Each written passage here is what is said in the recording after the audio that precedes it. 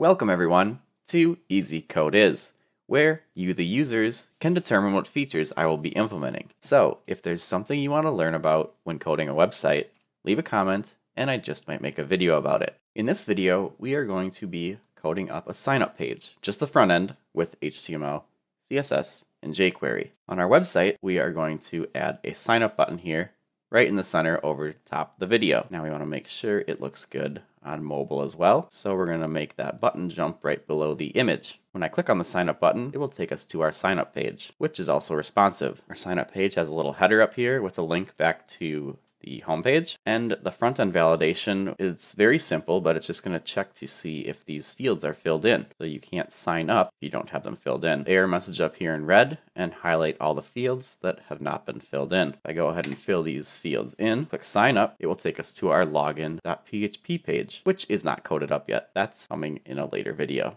So this is what our sign up page will look like at the end of this video. First thing we need to code up is our sign up buttons on our home page. On the desktop version, we're going to place it right here over top the video. So underneath our Easy Code Is text, we're going to display a button for signing up. Let's go over to our Easy Code Is homepage, refresh the page. Wow, there it is. Big letters. All right, we need to make that look like a button. Open up our homepage.css file and our global.css file. So the first class we're going to create is our button container.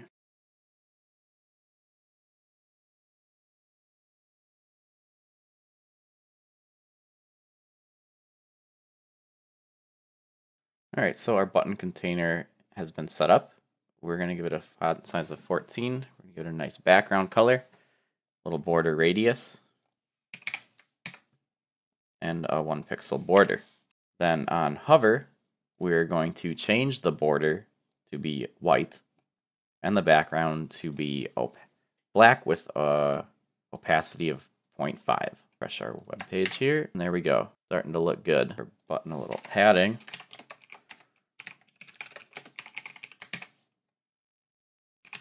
That in its own div, and now we have to make it clickable.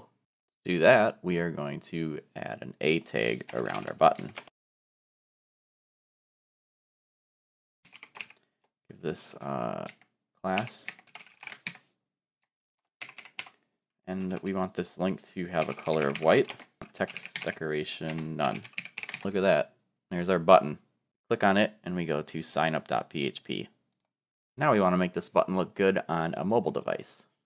So we're going to bump that sign up button down below the image here, instead of having it over the image because it looks kind of cluttered like that. In our index file, we're going to say this is PC only. To do that, we're going to create a class in our global.css file. We need to have desktop version and the mobile version. So on the desktop version, our PC only class will be display block. And then when we're on a mobile device, PC only will be display none. We are also going to create a mobile only class, which will be display none on desktop, and it will be display block on mobile. Now that we have our PC only class added here, we can refresh our page. We're looking good on desktop. Drag it down, it should hide our sign up button. Now we just want to create a button below the image. We're going to copy our action container just like this, paste it right above our Welcome to Easy Code Is heading tag, and change it to say mobile only.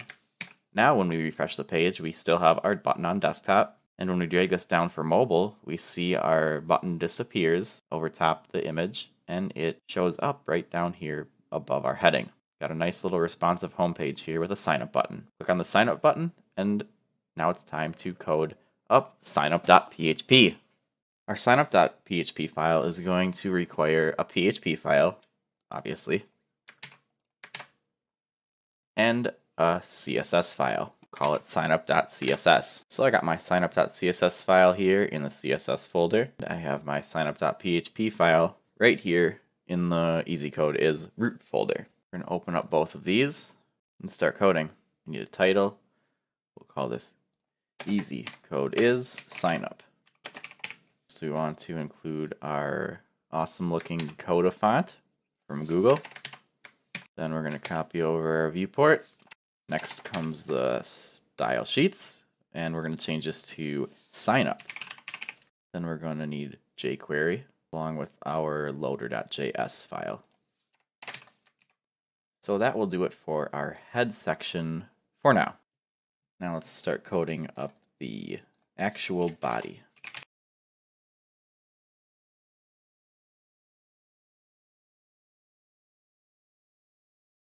So this is the HTML for our header. We hop over to our sign up page and refresh it. There's our header. Now we just have to make it look prettier. We're going to start with the site header. Copy that into our signup.css. So we're giving our site header a dark background and the text will be white. Our header some padding. And then we need to style up our link. Alright, so our link is going to have no text decoration, so it won't be underlined. It's going to have white text, and we're going to give it a little bigger font size. See how that looks. There we go. Got a nice looking header there. Next on our list is the actual form container.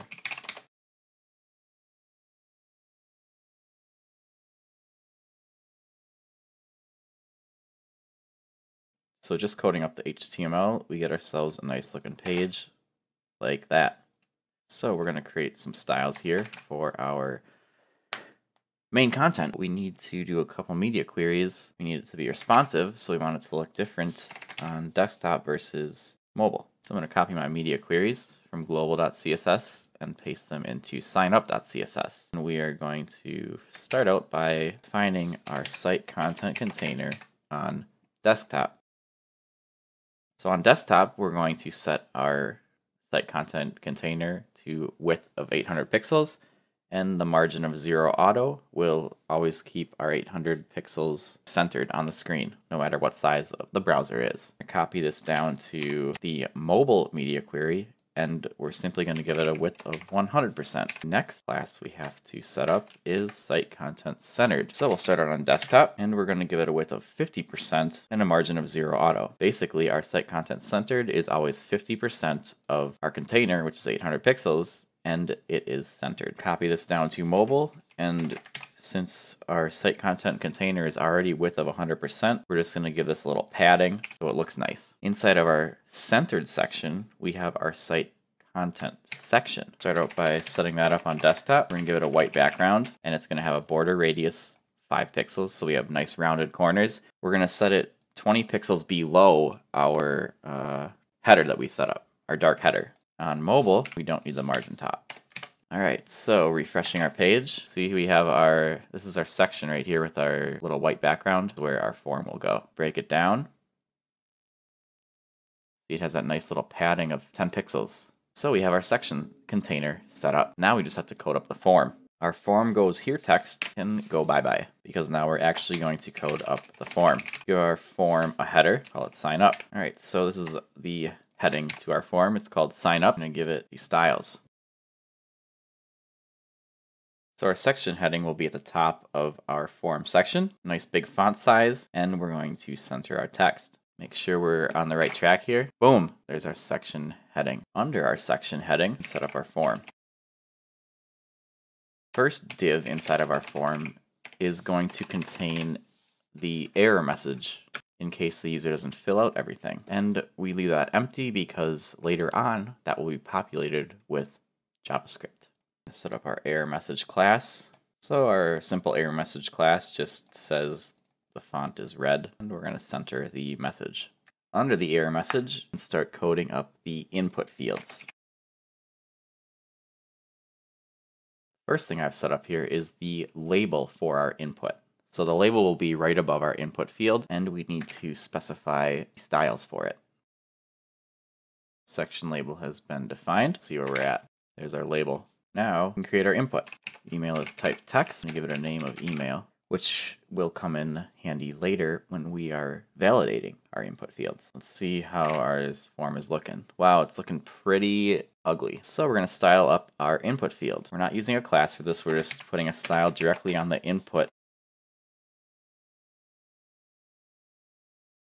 So now all inputs on our signup.php file will get these styles. We're going to give it a light border. We're going to round the border on the corners. We're going to give it some padding, set it to width of 100%. The box sizing border box is going to make sure that our input field stays within our container div and doesn't overflow. See, we have our input field styled up. It's got a little padding on it. It's got a nice light border. Now we just need to get some padding on this whole section container here with the white background. So this is our site content section inner right here. So we're going to give ourselves a nice little padding of 10 pixels on everything inside. Refresh the page. Boom. Our sign up form is starting to take shape and look good. So for the rest of the fields, we can just simply copy and paste and update the label and the name. So we need first name, last name, password. And in order to get those little dots when the user types in the input field, you have to change the type of text to be type of password.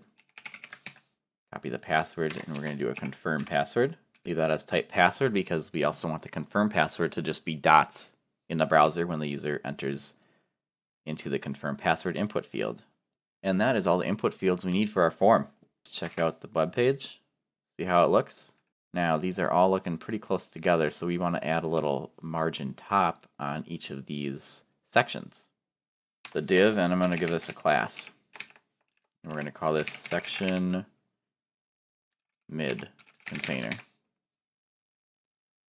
We don't need it on the top one because the top one, this div right here, there's already some padding and margins around this error message. So we're just going to put it on the last 4. I'm going to hop over to the signup.css. Under our section label, we're going to do section mid container and give it a margin top of 10 pixels. Refresh our page, and there, everything's spaced out and looks a little nicer. Now below our form here, below the confirm password, is where we are going to put our sign up button. I'm going to make a new div that's going to hold our button.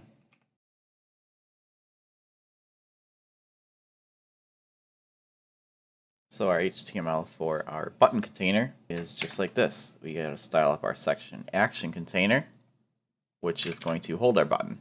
So this is right below the confirm password, so we're going to put a little margin top on it and align everything center. Then we can style up our section button container. So our section button container, we're going to give ourselves some padding. We want the text to be white, and we want the background color to be the same as our homepage sign up button background. Now we just need to set up the hover for our button. So we want the background to be transparent and the cursor to be pointer. Save that out, refresh our page. There's our nice looking sign up button. Hover over it. Now we just have to make it do stuff when you click on it.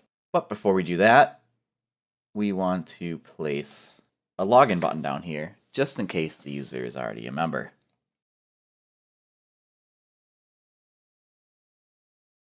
And we'll style up our section footer container. Alright, so now we have a nice little option for users in case they already are a member. They can click the login link right here. Let's check that out in the browser. Perfect. Got our sign up button, and right under it, already a member, log in. And that takes them right to the login.php, which is still to come in a future video. Alright, so our sign up form has been coded up using HTML and CSS. That leaves jQuery. Back in our signup.php file, we are going to start coding up the front-end validation. For this, we need some more JavaScript in our head section. Alright, so once the page is loaded, we need to set up an on-click for our sign-up button. So right in here, we're going to create an ID called sign-up button. And we need to make sure this ID is on our actual sign-up button in the HTML. So back down to our, right below the form, we have our sign-up button container. We're going to put this ID on that container. So whenever this container gets clicked, we are going to do stuff right here. Let's just verify this is working by alerting a hello. Refresh this page and click sign up. Our JavaScript is working. First of all, we need to deal with our error message div container. And what we want to do here is we want to clear out the HTML from our error message. Every time they click sign up, we need to wipe it out and then recalculate it because maybe there's a new error message. So we have our error message ID, and on that div, we're going to set the HTML to blank right here. Here's our div. So maybe they enter their email incorrectly first, and this says invalid email. Now they click sign up again, but this time they've entered a valid email. So we need to wipe that old error message away, and maybe now it's first name that they missed. So then it would say first name. This is why we clear out the error message on every click of the sign up button. The next thing we need to do is remove the invalid input class. And we're going to remove this from all input fields. We need to define this class because I don't think we've set this up yet. We're going to set this up, and all this is going to be is a border color of red.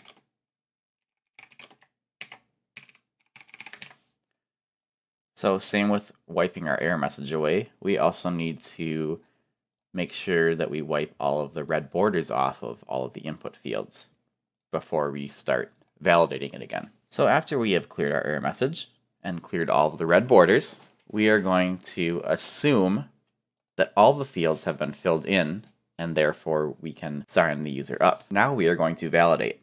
We are going to loop over each input field in our form and check to see if it has anything entered in. This if statement right here is going to check for that. You can see we have if this.val, which is going to get the value from the input field as we loop over them, email, first name, last name, password. And if it's empty, we know that this is invalid. Now, if it's invalid, we need to add the invalid input class so that it gets the red border. And we do that with the add class function. Just as we did the remove class up here, we do add class down here. And if one of these is invalid, we know that all fields filled in flag is false. Now, after our loop over all the input fields, we're going to alert pass if something has been entered into each input field. We're going to alert no if one of the input fields has nothing in it. And this loop right here will take care of adding on the invalid input only to the inputs that have a value of blank. If we refresh this page and we click sign up right away, look at that. No, no, and each one gets a red border. So if I put in an email address and I click sign up, you see I still get the no, but the email has now been validated to true. And so only the blank input fields get the red border. Just to make sure this works, fill in all of them, click sign up, and now we should see pass. Perfect. So we just want to clean up this if else down here. Now, if it fails, we need to create an error message, right? So this error message up here, we can copy this down here in the else. We know it failed, but we don't want it to be blank. We now want to say all fields must be filled in. And we're going to also put a scroll top on this window. What this does is it always scrolls the page to the top. And the case here is on mobile, maybe they have to scroll down to click sign up, and they won't see the error message unless we scroll back to the top. If we have been successful and all the fields have been filled in, the first thing we want to do is we want to display our loader. And we can do our one line of show loader, because we have included our loader.js right here. So if all fields have been filled in, see a loader.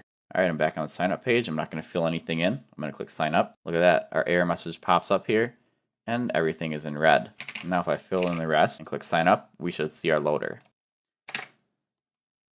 The reason we don't see our loader is because the loader never got initialized. Hopping back over to our index file, this is how we initialize our loader. Once it's been initialized, then and only then can we call loader.showLoader. So I'm going to hop back over to signup.php and paste that right up here. In document.ready function, the first thing we're going to do is we're going to initialize our loader. Now it's ready to be used. So now if I fill in everything and click sign up, our loader appears and it never goes away because we haven't specified any steps after showing our loader, which will come in another video. This is where we do the back end sign user up. And if that succeeds, then we do a redirect to our login.php file. So if I just do loader.showLoader and I do a redirect to login.php, we should see this redirecting us. Sign up, loader showed up, and it directed us to login.php. Now this line right here, backend user sign up, there's a lot going on here. We're going to be sending all our input fields to the server and doing real validation to make sure that the user has a valid email, the passwords match, and all that good stuff.